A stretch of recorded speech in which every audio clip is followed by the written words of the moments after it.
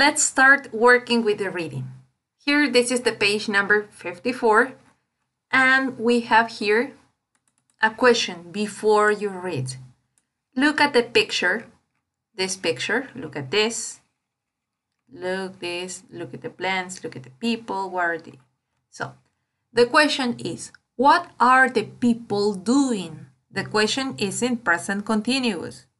What are the people doing? They are watching TV, they are cleaning the garden, they are playing soccer, they are listening to music. So what are they doing? So answer in this part to the question. And now, you are going to read the text. The title is Local Students Start Community Garden.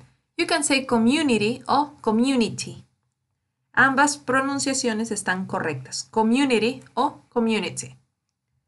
So you're going to read this and then you're going to answer this question. What did Dan Choi and Andy Souza start? What did they start? Answer. This is in past, the question. So your answer is in simple past.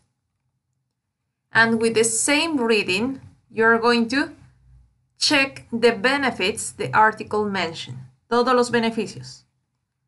How will the garden help the neighborhood? So all the benefits you check according to the reading, not according to your point of view, okay? According to the reading. And now we are going to check the vocabulary of some new words. Okay, these are the words. Let's see one by one. Empty. Empty es vacío. Garbage es basura. Junk también significa basura.